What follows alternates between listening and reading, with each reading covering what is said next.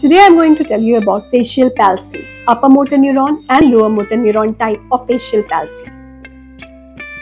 I am going to start right from the basics. So let us see what is a neuron. Neuron is an excitable cell. It has a cell body from which an axon emerges which conducts impulses away from the cell body, and it has dendrites which conducts impulses towards the cell body. Now let us see what is a motor neuron. Motor neuron is a neuron whose cell body lies either in the motor cortex of the brain or in the brainstem or in the anterior horn of the spinal cord. Its main function is that it controls the movement of the muscles. Now let us see what is a lower motor neuron. Lower motor neuron are those that originate in spinal cord or brainstem and directly or indirectly innervate muscle fibers, while an upper motor neuron originates in the motor cortex, which is located in the precentral gyrus. The cerebral cortex is divided into 6 layers, and its 5th layer contains pyramidal cells, whose axons form the descending tracts, and together these supraspinal neurons and their tracts are called as upper motor neurons. Starting from the motor cortex, these tracts pass through midbrain, pons, medulla, crossing at the junction of brainstem and spinal cord to finally entering into the spinal cord. These tracts are called corticonuclear or corticospinal tracts. Now, let us see the facial nerve. It is the 7th cranial nerve. It is a mixed nerve containing both motor and sensory component and also a small parasympathetic component. Now this facial nerve has nuclei in lower pons. Let's see a cross section at lower pons. As you can see, the 6th cranial nerve nuclei also lie at the same level. So here we have cross section of lower pons.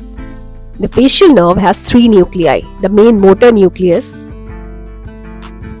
the sensory nucleus, and the parasympathetic nuclei, which includes superior salivatory and lacrimal nuclei.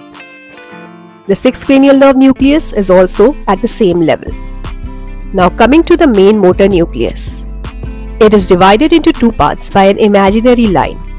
The upper part supplies upper part of the face, including orbicularis, oculi and frontalis, while the lower part supplies lower part of the face.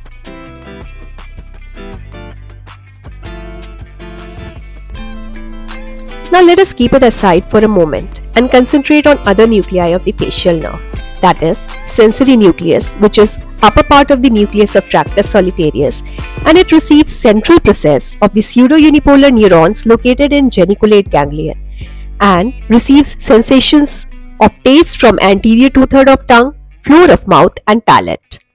Now coming to the 2 parasympathetic nuclei.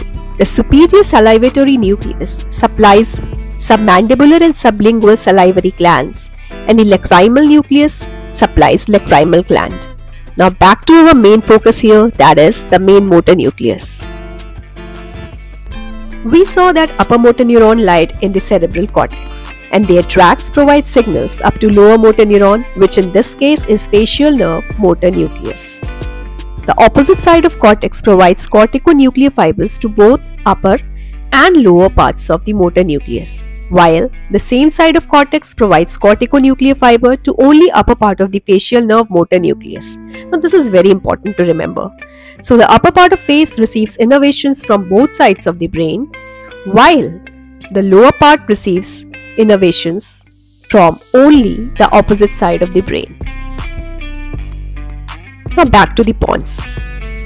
Fibers from motor root first travel posteriorly around the medial side of the 6th cranial nerve like this, before emerging along with its sensory root through the brainstem, and then they enter into the internal acoustic meatus. Here it gives branches like chorda tympani branch, branch to stapedius, and finally greater petrosal nerve. After that it emerges from the stylohyoid foramen and then supplies the entire face. Now let us see what is Bell's palsy. It is the more common type of facial palsy.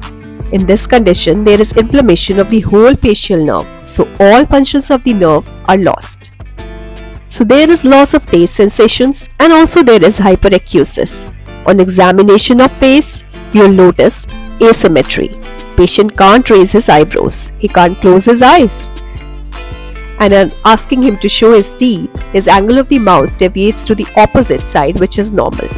Now, there is a phenomenon called Bell's phenomenon, where there is uprolling of eyes upon attempted closure of the eyes like this.